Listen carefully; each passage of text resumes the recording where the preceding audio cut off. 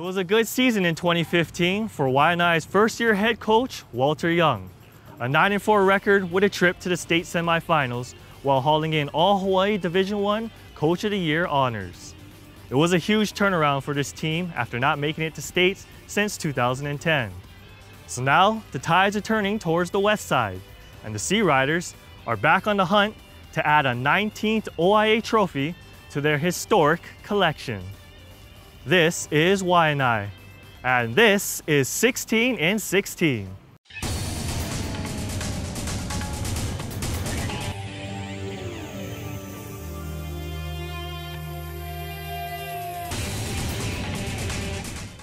The Seariders achieved high success, with 2 of their 4 losses coming from the hands of eventual state champion Kahuku.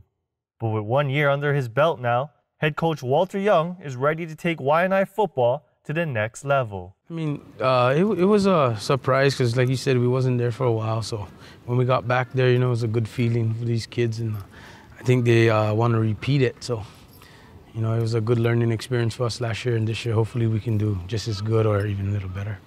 It makes me feel that we brought a little more hope back in this thing, and back to this community, and that brings all the other upcoming football teams more hope that they can do a lot more. Hoping to recreate similar success, the Seariders will look to open up the box by spreading the ball through the air with senior quarterback Jaron Ulu, making way for Waianae's stable of workhorses in the backfield. Oh, we try to do that to keep them fresh, you know, especially towards the end, you know, the fresher back we got in, better our chances, you know, to move the ball when we need to and stuff like that. So, you know, we're going to try to continue that this year. We got a couple of running backs coming back, and we get a couple of from the JV. So we're going to try to, you know, use what we have and go from there. Key players, that would actually be all our running backs. We have about like 5. So we have Rico Rosario, Solofua Gray, Skylar Kaleohi, and Jarrell Pontes. He moved from quarterback. So all of them are really good. They have a lot of experience, and they should be top shape by season. Yes, it does, because you want to beat out that person so you can take their reps and get more playing time.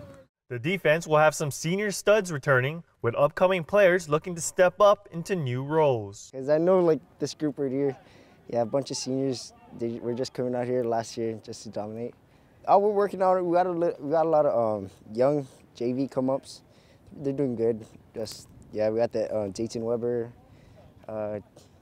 Tony Cabral. Yeah, pretty much good.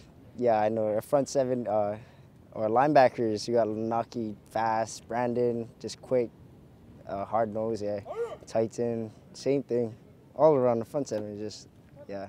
The Seariders have not only been putting in work on the field, but off the field and in the community, hoping that their success will come from how well they play together as a team.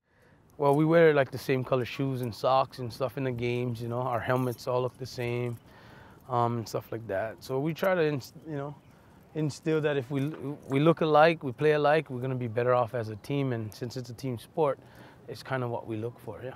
Can the Seariders replicate their success and reach higher for a championship title? Waianae begins their season August 5th at Kamehameha Kapalama. Spencer Honda, ScoringLive.com.